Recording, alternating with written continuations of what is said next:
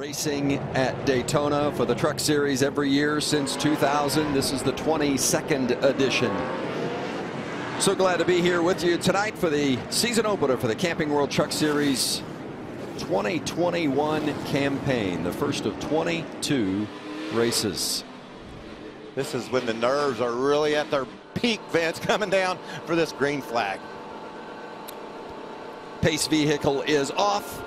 Johnny Sauter on the pole. 4 drivers have won from the pole, none since Kaz Grala in 2017. Let's see if Sauter can get it done. We're racing at Daytona.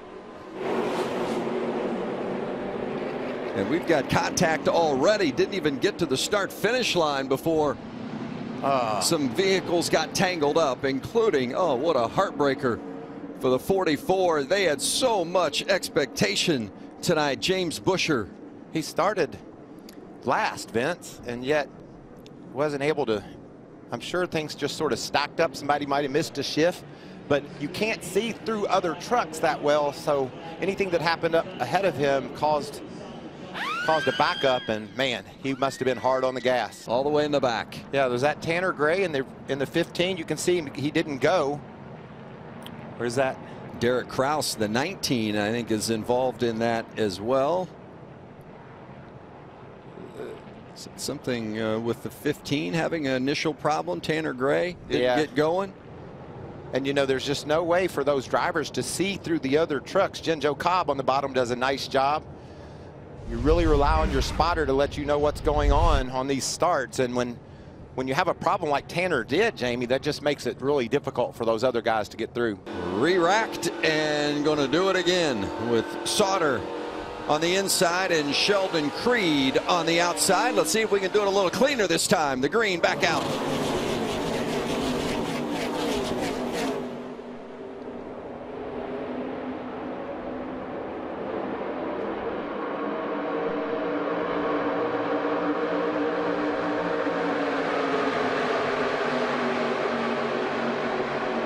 Couple of ThorSport teammates at the point with Sauter and his teammate in the 98 truck, Grant Infinger, right behind him.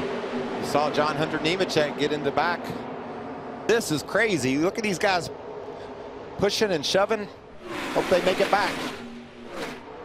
Lassard out front, Infinger in second, and then it's Nemechek and Creed side by side for third. It's going to be a big push on the outside lane. Look at Johnny Sauter up to Creed with pushing back help from behind. Who's going to get that first playoff point with a stage win? Lassard trying to hold off the pack behind him. Oh, it looked like Sheldon got a little bit loose there. Way loose. Here comes Lassard through the tri-oval. The teenager from Canada gets stage 1 at Daytona. Whew. This is stage 2, Camping World Truck Series at Daytona. And just remember, Vince, that's not a death sentence for Matt Crafton. I mean, there's going to be stage breaks. There's going to be a lot of action. Crafton will get back in this game. 19 truck on the right, outside, middle of the screen. There it goes, I think. Yeah, you see it already starting to wiggle, and he knows that. He makes a great save right here not to get into the outside wall, and also everyone else did a great job around him not to get into him. That's David Gilliland that avoided Kraus. After Derek Kraus cut down a tire and spun through the infield grass. Some came to pit road, some elected not to. John Hunter Nemechek, Ben Rhodes, Johnny Sauter, Chandler Smith, Rafael Lassard all staying out.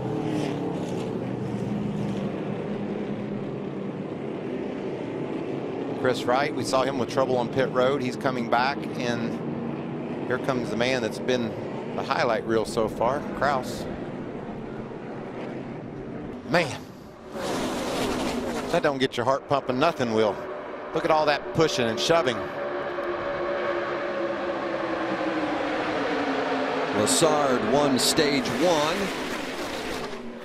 1. Rhodes trying to keep the pack behind him to win stage 2.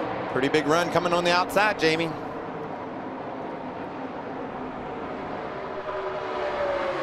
Creed jumps to the outside to try to catch Chandler Smith, and a little momentum from the 18 truck.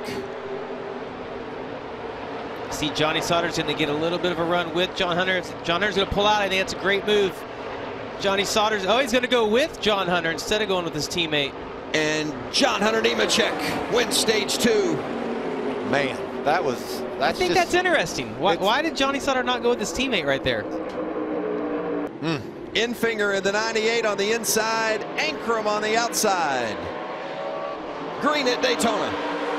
26 strange, max 26 has no help. Your help's coming to your bumper now. Outside. 26 still help. His help's half back. Now 2 rows even here. That's David Gilliland in the 17 on the outside, row 2. On your door tight. Yeah, we haven't talked about David much during this race, but great speedway racer, and he's put himself in a good position here for this final stage. And his son Todd in the 38. That Crafton sandwich between them. Really important. If you're a truck on the bottom, you keep it tucked low. Yeah, and I'm telling you, when you see them move up that half a truck length, Michael, it's because it's not handling the way they want. They would like to be right on that yellow line, but when you drive in, if you're a little loose, you move up just a little bit.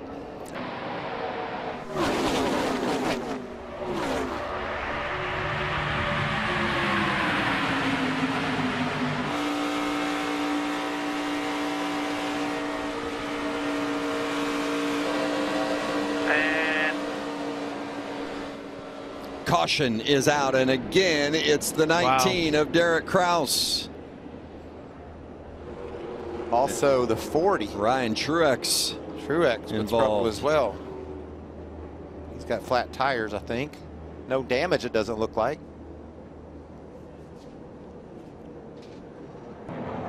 That Looks like he cut a tire down again. Yeah. You know, once you get the damage, it's hard to keep all the tires clearance. You also don't know if a crush panel, something's fallen off and then you're running over it. But that's 2 what appears to be left rear tires. It looks like the right rear actually is cut down this time. Yeah, I think it got the right rear, but it wasn't significant. Well, it's pretty significant. We'll see if they can make it pay off tonight in this final stage. Son was pretty aggressive on Dad's bumper, wasn't he? Dad made a point. You stay with me. Zane Smith third in line on the inside in that orange 21, right behind the Gillilands. You got to be careful not so aggressive on the restarts right here, trying to get out into the front. Got to be careful not to lock those bumpers. NASCAR will watch that closely. You can bump, but you can't push. Back to green at Daytona with 36 to go. That's Brian Doza in the 28, and Tyler Ankrum squeezing past him as Doza goes to the bottom, and Ankrum maybe got a bump in the back end from the 38 of Gilliland, and he's going to keep it. Almost contact, but was able to keep it clean. Ankrum got lucky right there. Yeah, and Sheldon Creed got involved as well into the 33 he is still wrecking of Jason White. See if the 38 of Gilliland. Oh, he gets hit. He hits. Doesn't give a pop to the 26 of Ankrum here. Yeah, he's trying to push him on through, and Ankrum's bobbing and weaving, and here comes Gilliland, I think right there. Yep.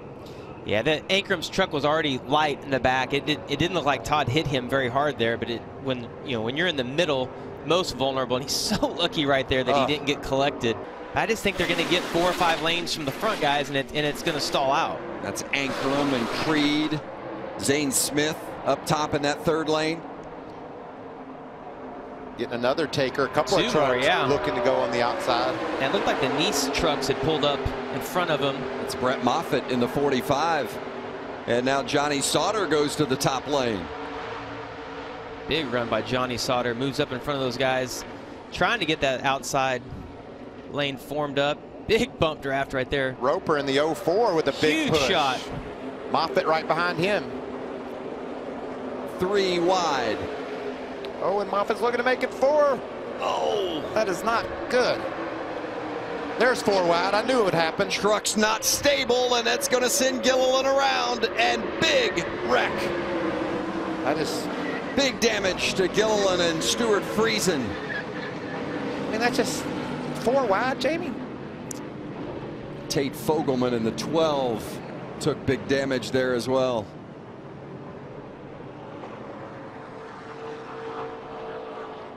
Oh, what a tough finish for Todd Gilliland. You see, Todd Gilliland was kind of indecisive there. He didn't go to the second lane, and he didn't go up and block that outside lane, and that's what put them 4 wide. You get in that position and you're waiting on your spotter to clear you one way or the other, and if the spotter's not 100% sure, you get stuck there, and that's what resulted in getting 4 wide, and there's just not enough room. I mean, you said it, Michael. Talladega, we can run 4 wide, and it's hairy, but you can do it. It's just really hard to do here at Daytona. And it looked like Matt Crafton lost the nose of his truck. It looked like he pushed up. Well, he's missing a fender. Yeah, so watch right here. Gilliland's okay, maybe. Oh, and it looked like he had a little help from behind, actually, that shot him up. That'll make you lose the front end of your truck. Yeah. It's amazing. Only 3 vehicles took significant damage. Chandler Smith leading them to green. I just can't believe they went 4 wide with this much racing to go, but I'll see things I won't believe continue to happen here tonight.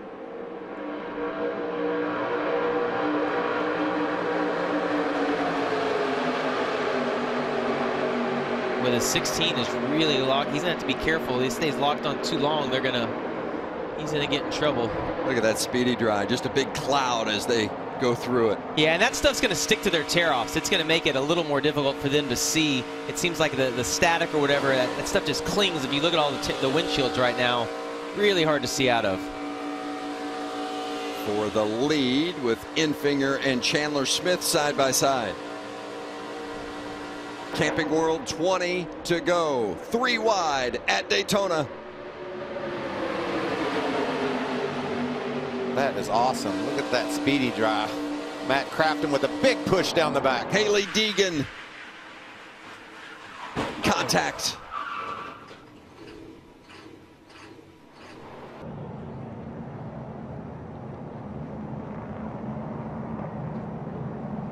Oh, way in the back. Yeah, really hard to see what happened there. How difficult is it to see when you go through that speedy dry? I mean, from I think our it's perspective, worse. it looks like it's really difficult. I think it's worse from the perspective we see here on TV, but definitely it's hard to see through that. But you got to remember, it's only 2 or 3 seconds, and you're essentially going straight. If nothing happens in front of you, see her, it has a pretty big impact. It's only doing it in the corners. It looks like it gets way worse in the corner. You think maybe he got now bumped? Crafton is slowed and has dropped back several spots. Timothy Peters hops up behind Ben Rhodes and gives a nice push.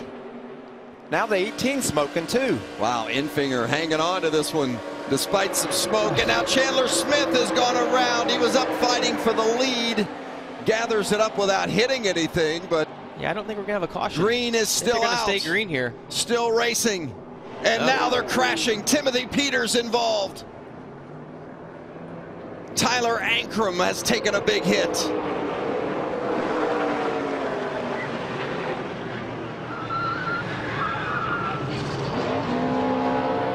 Wow.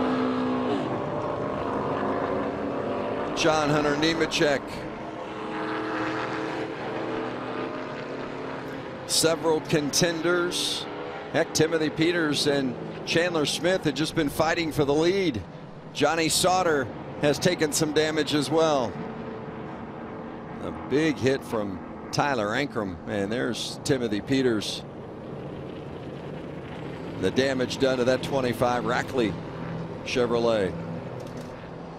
There you see Tyler Ankrum getting himself ready to get out of the truck. Austin Hill, winner here. Yeah.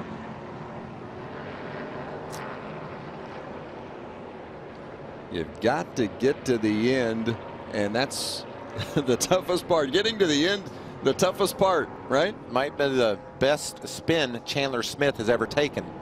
He spun himself out of that pack, down on the bottom of the apron. He's going to come get tires and be in a pretty good position. He's going to come get him some tires and be a part of this battle.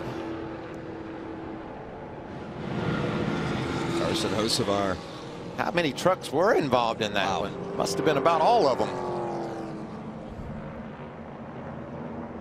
Glad to see Ankrum giving the nod that he's okay and walking away. Very talented young racer. Get into the ambulance for the trip to the Advent Healthcare Center. It's going to be busy over there. Saw Lassard and the damage he took on. And there's Chandler Smith. With an opportune spin at Daytona. You don't say that very often. So watch up front. Contact right there. That was another case, Jamie, of catching that apron and it just bounced the 18 up the hill, and that's where that smoke came from. Yeah, and so the thing is, when the truck travels, when it gets to the corner, that's why it's filling the cockpit up with smoke. Oh, Timothy Peters trying to get in a hole that's not there. Yeah, Drew Dollar in the 51 didn't have anywhere to go. No, that was not Drew Dollar's fault. To see if he survives this little conflict, and then Peters right back up into traffic. How much damage does Johnny Sauter get? Clip Sauter there in the left rear. Carson Hocevar. Well, a lot of innocent victims. You know, we hear it all the time. When you want to make a move, you just have to be so aggressive. Because if you ease down like you see Timothy Peters there, that gap gets filled up, and it's, you know, it's 4 laps to go right now. No one's going to give you any room or let off at this point. That's just trying to close a hole that was already occupied. Yeah. Several of those drivers just had absolutely nowhere to go. John Hunter looks like not major damage. Now, his didn't look too bad, at least on the right side that I saw. It's right on board with the 16 of Austin Hill, and Tyler Ankram's get a look at it. All we need is an action-packed 2 laps. Overtime in the series opener at Daytona. Ben Rhodes and David Gilliland. Nice push by Crafton. I like the way Crafton just maybe had just a bit of spacing. A little more gentle when he hit. Sheldon hit David so hard that he pushed him out, but he's locked onto him right now. Ben Rhodes has got out front. He's probably going to try to block both lanes if he needs to. This is not great for Ben Rhodes, other than the fact he's got Matt Crafton, his teammate, behind him. Creed jumps to the outside. Gilliland getting hung out in the middle. Corey Roper giving a shove. Big push from that 404 truck.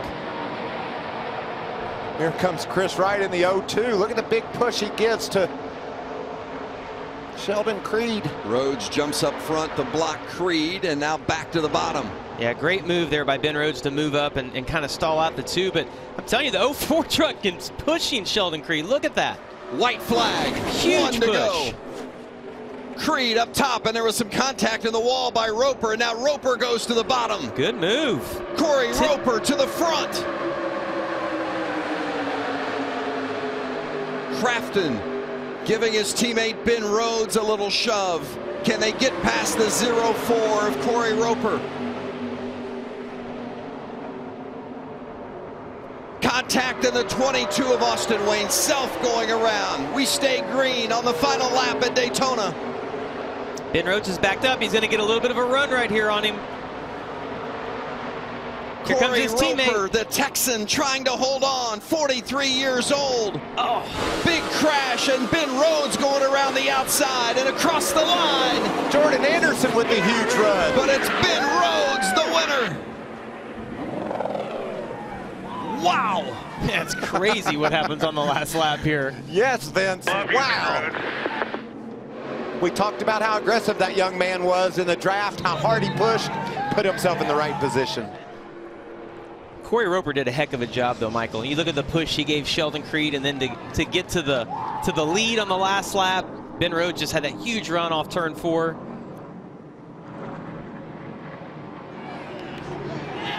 Richard Lucius, the crew chief of Ben Rhodes, with his first win as a crew chief in his first race.